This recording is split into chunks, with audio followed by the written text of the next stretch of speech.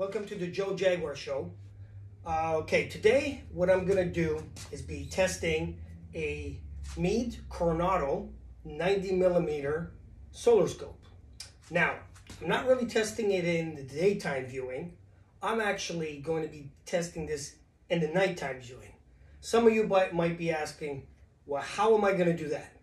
Well, Meade actually claims that the Coronado 3 version, you can take off the filter from the front. Let me just do that. Just want to be careful, go nice and slow. And take off the blocking filter, which is like the diagonal. It's actually a pretty long, 1.25 inches. Actually, you know what? I did not notice this before, that it has a 2-inch focuser. I should have thought of that, but I didn't really think that you could put a 2-inch diagonal instead of 1.25 inches diagonal.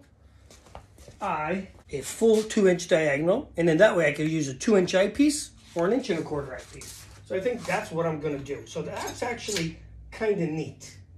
The entry-level 80mm, 90mm, and that kind of thing normally does not come with a 2-inch, or I guess the older models, it's 1.25 inches. But it's actually kind of neat for it to do that. Now, I'm just raising it a little because now it's a lot lighter due to the fact that that front lens cell and the filter is very heavy. Okay guys, so the total weight with the Coronado at the start, when you saw it with the filter, the original is 17 pounds. So that's a little bit heavy for a 90mm. We're going to be testing it again. Meade claims that this could be used, taking both filters off, this can be used as a achromat refractor or a doublet refractor for the nighttime viewing as well.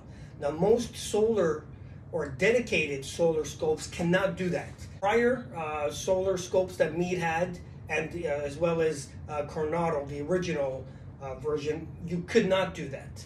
So it's actually kind of neat that you could do that. So right now, after taking off the front filter and putting in a 2-inch diagonal, it brings it down from 17 pounds to 12 pounds. Now I also did test off camera, taking off the 2-inch diagonal, putting in 1.25 inch adapter and then 1.25 inch diagonal, it brings the weight down to 10 pounds. So I think it's still a little bit heavier than what like a 90mm an achromat refractor would be. Just to give you an idea, 1 second. So here in my hand, I have a Celestron. This is the Omni version. This is a 4-inch f6.5 refractor, and I weighed it at 5 pounds. Now, it doesn't have rings, so that will add one pound for it, because these are not really heavy-duty rings. But basically, it's still a bit heavier than a 90mm refractor would be. So anybody out there that wants to maybe put this on like an EQ1, forget about it. EQ2 is already, it's pretty much at the limit. So I would say you probably need an EQ3 for this guy. But in the upside though, it's, you know, as I said in my first unboxing of this, which was, I think, roughly for my birthday, just over, I think it was like 13, 14 months ago. It's actually good that it actually weighs a lot, because anything that weighs a decent amount is overbuilt and it's solid, you know, it's not flimsy. So that's good in a way too. I guess most refractors too in the entry, whoa, put that down.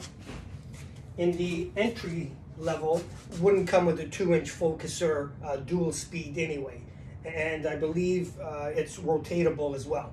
But, and it's also notched with numbers over here. But anyway, so I don't think I've seen any video where it shows the Coronado solar scope, the Type 3 version, for anybody that's used it in the night. So I just want to use it for that, and let's see how it performs. Now, my personal guess is going to be, I think it's going to perform to what a doublet achromat should perform in a 90 millimeter refractor. This is f8.9. Now, also a neat feature of this too, it does extend. The focuser extends, I think, around 5.5, 6 inches. So that might put it, instead of f8.9, it's probably bringing it to a 10.5. So if I do need to extend it or use it like that, it's going to be basically a 90 millimeter refractor, f10.5, f11, depending what that is right now. But you could also slide it up for portability. So that's a feature that the entry stuff wouldn't have anyway. But anyway, I think today's going to be a 3/4 moon. Let's test it out on the moon. Let's see how much color it performs. If you want to look at the lens, I'll get you closer. I think it looks a nice deep blue. The coating's very nice. Let me get you a little bit closer there. So as you can see, that's nice coating there. But let's see how it performs on the moon. So the moon is out, and basically, as I was saying before, I want to use this scope, which is a solar scope, but it should be able to be used in the nighttime. So even though it's still daytime out, the moon is out, so which means I could take a look at the moon. Okay, so we are going to start looking at the moon, and I'm just putting in a 32 millimeter 1.25" super palazzo, and I'm just going to check out the moon. Now, I don't have a finder scope on this guy right now. It has the Coronado solar scope, but that's not going to help me find the nighttime stuff. So anyway, I'll do it manually. Okay, so I decided to switch to my Meade 2-inch super wide angle 32 millimeter eyepiece, because I don't have a finder scope on this guy, except for the solar one, but that's not going to help me for the moon and nighttime stuff. So that way it gives me a twice as big field of view. And I caught the moon. Basically, I could definitely see color fringing around the perimeter easily. So, although I don't know if it's any worse or any better, or basically is that the same as an achromat would be. I mean, basically this is performing like a 90 millimeter 8.9, so it's going to have some color fringing, but that's what I see. I'm going to pump up the power a little bit more. Okay, switching back actually to a 32 millimeter 1.25" super palazzo. Gives you the same power, but the field of view is just half. But it still looks okay. Still color fringing still there. So I'll pump up the power now. Okay, basically going to a 26 millimeter Meade super palazzo and a 9.7 millimeters Meade super palazzo. I can see it. I just don't know, again, is it more CA, color fringing, or not? It's also the daytime, so I don't know if that has anything to do with it. I should try maybe in the night. Actually, maybe what I'll do is, I have a 4-inch Celestron 6.5, and that's going to have a lot of color in it, type of thing. So I just want to see, is it because I'm doing it now, this test in the daytime, that it's just not the best viewing? So let me go take a look.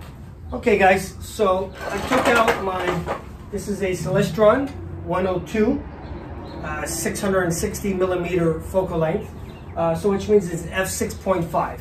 So it's still considered short, or a wide field one. This one's at f8.9, so really it's a long format.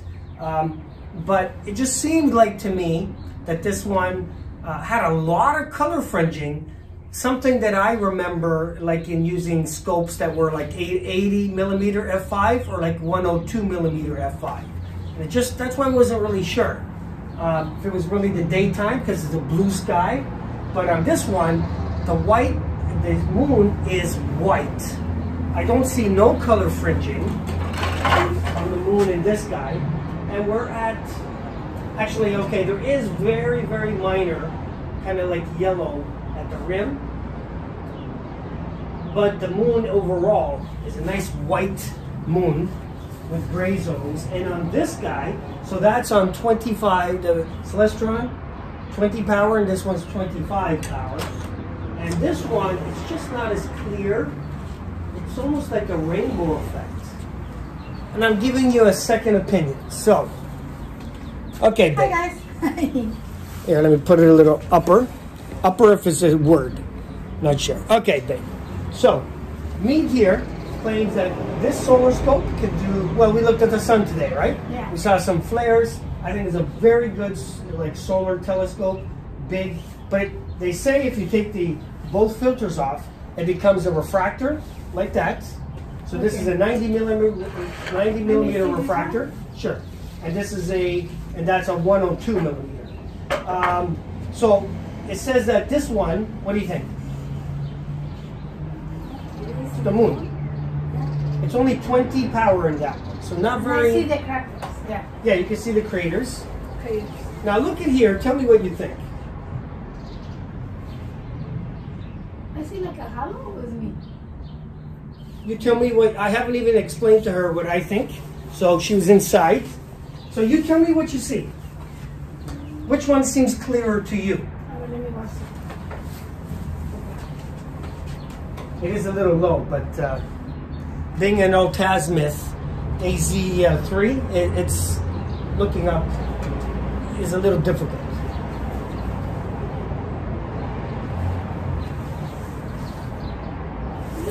Like a more like a beam.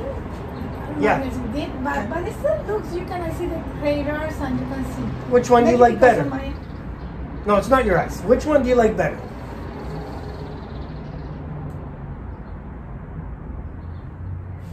Yeah, this like looks like a little foggy, like a little. Okay, try that one again. Does it look clear? Does the color look better? You know what? It's going, moving a little bit. Send that a Okay, little more. let me use the slow motion controls. Oh yeah, it's almost gone. Bring it back in the center. There we go, and okay, so it's in the center.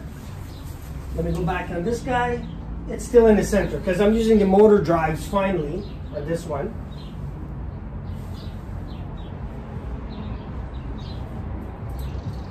Remember, she's not 100% like, she hasn't been in the hobby very long. So my personal opinion is, yes, the Coronado, if you want a solar telescope that can also do the nighttime viewing, it will do it. However, I think to me, it looks almost like a rainbow effect on the moon. It's not as sharp as clear on this one. Now, it could be. And it makes, I don't know, maybe I felt like a little halo. Like a halo. Yeah, the halo here is huge compared to that one. Yeah. But this one's f8.9 and this one's 6.5. So the halo should be 100 times worse than this one. The shorter it is, or the wider it is, the more that halo is going to be even worse. So that's basically, so I think the image is better, way better than that. Yeah. So, okay guys, so my conclusion is going to be, just on the moon anyway, but the moon is the brightest thing. So the Coronado telescope is a very good telescope for the solar viewing. And yes, Meade is correct that you can take out the filters and you can look at the nighttime stuff. So you have a dual telescope. But the problem is that I see is that I guess the lens is made specifically for the daytime viewing or the solar viewing, that it can do it, but it's not perfect. So personally, I would just keep this as a solar telescope, and if you want... well, if you have just one option for just one telescope, that's it. You can have both. I guess, but the view to me is not good enough. It's average, it's so-so. I would rather have then a basic, like I said, It's this type of OTA, or what they call the telescope without the mount, you can get used on the used market, Canadian, about 200 to 225.